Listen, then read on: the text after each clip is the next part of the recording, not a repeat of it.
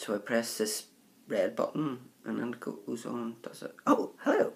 Yes, it does. It's been a while since I've done this, so I'm out of practice of how to actually do YouTube videos. So hello, welcome back. Thank you if you're still subscribed, and there hasn't been any real reason why I haven't done any videos, just a case of I haven't been really picking up an awful lot of comics. I'm still subscribed to the likes of you know, Star Wars, Turtles, etc, etc. So I'm not getting, you know, like about 8 or 9 comics each week, so there's nothing really to go over. But I had some stuff here that I wanted to go show you guys, and in one of my last videos, that was before I did the Star Wars Battlefront stream, which was brilliant, so thank you Millie for coming and watching that, and to Stephen as well, so thank you. Yeah, so I picked up a couple of Star Wars things, as many people do, like this t-shirt, which is obviously Darth Vader. Yeah, so I had to pick that up. There's a magazine over here called Empire, and they had 2 different covers. So they had this one, which kind of folds outwards like that, and you can see the Falcon there. So you have that one, you have BB-8 there as well, so I had to pick that up. And then you have this one, which is the villains. So we got Kylo Ren and Captain Phasma, and then people are going like, oh, you got new Stormtroopers and old Stormtroopers in there, that's not right. And it's like, oh my god, it's a picture, shush. I also picked this up. I've been wanting to get one of these for a while, but the Star Wars one was quite expensive. So I managed to get this at a good price, so I thought I would pick it up, and this is doing my favourite movie, which is the making of Return of the Jedi.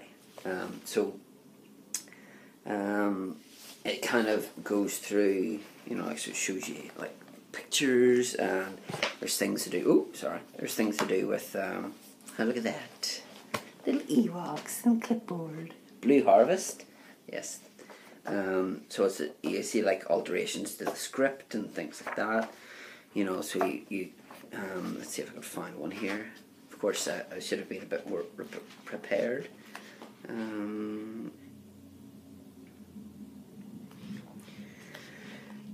Yeah, so there's scenes here to do with like Luke and Ben and things like that, and just like, you know, that's what Admiral Akbar was going to look like, rather than what he ended up looking like. So I picked up that. I've yet to really go through it and read it. I also got, if anyone is like Mr. Michael Lacey knows of this, so I don't know how many Americans know of it, but it's a show called Thunderbirds. So this is a complete guide to the classic series, which kind of just goes through, you know, like all the episodes and things like that, like Moving Your Dead, where Alan, Tracy and Grandma are stuck on a bridge with a bomb, and if he moves then he dies. So there's things like that. It's a really cool magazine. The only thing was the price, which was £10, which was a bit expensive for a magazine. Although I did get this, which is Thunderbirds The Vault, which was $15.99. So, you know, this again goes through the likes of the Thunderbirds, you know, so things like that. We've also got synopsis there of the TV program, things that came out for it, you know. So you've got Thunderbirds Give a Show Projector, 112 complete slides, 16 complete stories. So obviously this is like celebrating 50 years, you know, so it's been around for a while. So yeah, in my last video I asked, you know, like what kind of collection did you guys want to see next, and quite a few people said Walking Dead. So I thought I would show that. Now I don't have like a lot of Walking Dead. I have some, but not, you know, like I don't have like issue 1 or whatever, or, you know, like some of the really older issues. So I'm just going to go through and show you what I have. So obviously it all started when my good friend Natalie bought me Walking Dead Compendium for Christmas. Now, anyone who has picked this up and felt the weight of this chronicles issues 1 to 48. It took me some time to get going through this. Sometimes I have to be in the mood, especially if I look at this and I always look at how much I've done rather than how much I have to do. So I decided to get that there. Then, glutton for punishment here, decided, oh, I want to read more. I got Compendium 2, which again is big. This collects up to issue 96. So, these are all the single issues that I have, so bear with me. So I have the Free Comic Book Day, which has a story to do with Governor Tyrese Michonne, if memory serves. I have issue 100, which is this cover here. I also have issue 115, second print, signed by Charlie Adlard, which is on my wall, but I can't be bothered taking it down. Issue 109, I've obviously seen Charlie Adlard sign it, and they sign it on the gravestone, which is quite clever. 110, 111 with the Evil and Negan, 112, 114 with, I think that's Jesus on the front, 115, this is cover B, this is celebrating 10 years of Walking Dead. I also got this one, which was a PX Previews exclusive from New York Comic Con. You can see there the walkers eating a building that says NYCC. 119. 121. What did I put down? 122. 123. 124. 125. There's Negan laughing there. 126. That's Carl and his chewed hat, it looks like. 127. This one here was quite a price. Well, not that pricey, but it had like a lot of first appearances, so that's why the price of that goes up. You notice, like these days, as soon as something comes out and it's the first appearance of somebody, the price of it automatically goes up. 128, which is better to show you sideways rather than that way. 129. 130. 131. Carl becoming like a welder. 132.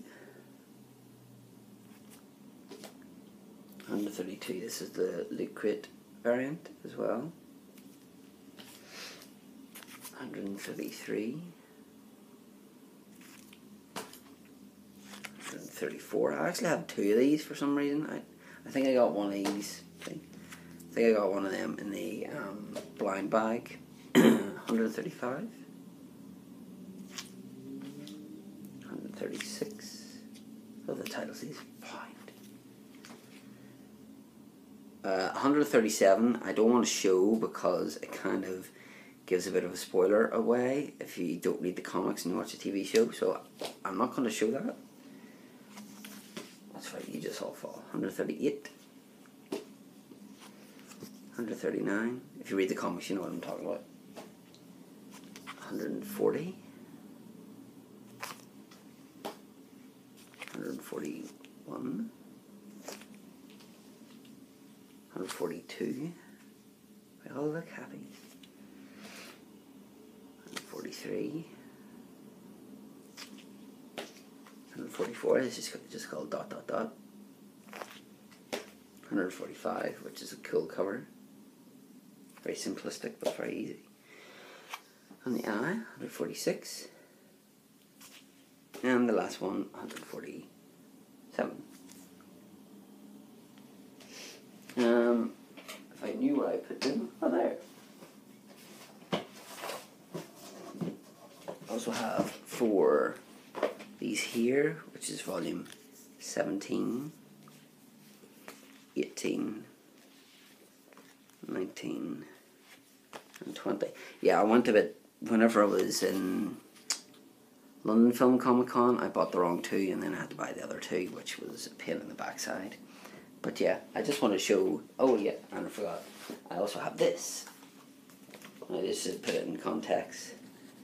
That's the size of it. This is The Walking Dead Artist Proof Edition. This is issue 1. You can see how big it is compared to my head. So I'll show you here. It's just so. Where'd that panel go? There. So there's like Morgan in it in the sun. So it's just, you know, even though it's black and white, it's just so beautiful to look at, especially with it being as big as it is. You know, like you're just seeing it magnified. Really, I mean, if you look at Rick there, and just his facial expressions, how he goes from kind of laughing to damn. So I'm trying to read this backwards and can't really.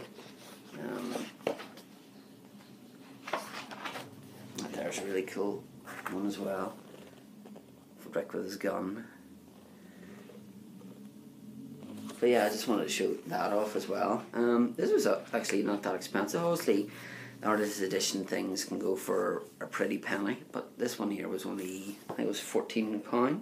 The recommended retail price is $19.99. So if you like having something unique in your collection, you know, like, why not go for that price? So, fit that in. But yeah, I'm going to Belfast Comic Con at the end of the month, so I've got like some stuff set aside to get signed. Unfortunately, Tim Seeley, he did like Hack Slash and things like that, and was quite an integral part of the He-Man Masters of the Universe art book collection, has cancelled, which is a bummer. And then there was another comic artist or a comic person who cancelled as well, which is never good whenever they cancel, and the guests aren't as great as, like, they never are as great as London, but they're not as great as last year. I think the biggest one is probably Margot Kidder, who played Lois Lane's Superman, and Carl Weathers, who was Apollo Creed. Obviously that's, you know, like a lot of people would know him from that, but I've got something different for him to sign, but I'm not going to tell you what. But yeah, I just thought I'd come on. Hopefully you've enjoyed this video. Please like, subscribe, share, comment below. Yeah, thanks for watching as always, and until next time.